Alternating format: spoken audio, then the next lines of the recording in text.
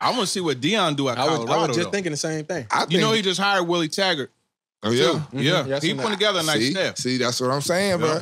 I don't think he was gonna come without the necessary tools to be the top program in the country and to be able to compete. He said he was bringing his pieces. He said, yeah. Like, he said, y'all can answer the portal. What you feel about that? About his little speech? I would like, damn. But at the same time, I understand what he's trying to do. Yeah, for sure. So I'm not mad at what he doing. But you got to think, I'm talking about if you was in them seats. If you in them seats. And you in Colorado. Okay, but listen, DB. If you was in that seat, you would be like, fuck. But then you'd be like, damn, I'm DB.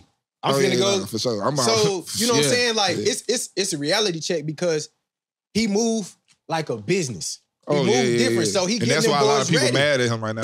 But you can't be mad. That's the life we live. So. If you play football and you go to that next level, to college, and you go to that next, you know what it is, bro. Yeah. I knew what it was my senior year in high school. It changed, bro. I was like, this is what I'm doing.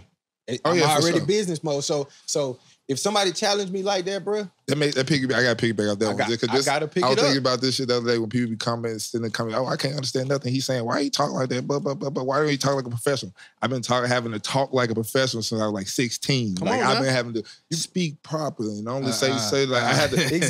You know what I'm saying? Like, my mom used to make me work on that shit. Yeah, and so now I don't have to. Right. So I'm not going to if I don't have to. Right. I hear that. Right. But I get the Deion gonna move, like, that's why I feel like a lot of people at the HBCU level, Jackson State, that's why they mad at him, because he just doing what coaches would do. Them people mad, but like I seen the clip when he was there his first year before all the people came. Well, before everybody got there, after one of the games, they stole all this shit. Everything in the locker room. I remember that. Just his shit though. Come on, bro. Remember that shit. You know what I'm saying? So it's like that might be something little, but like still, that's stealing. It ain't right. Personal items. You can't get mad at what he did, though. Right, that's what I'm saying. Like, I went to 2 HBCUs. You know what I mean? Played for both of them.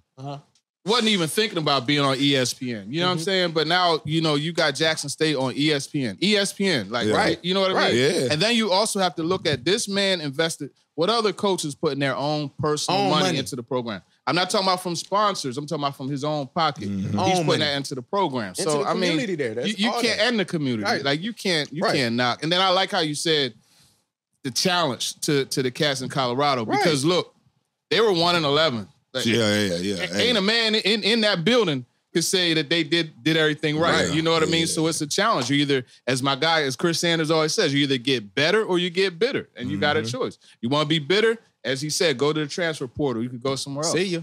We got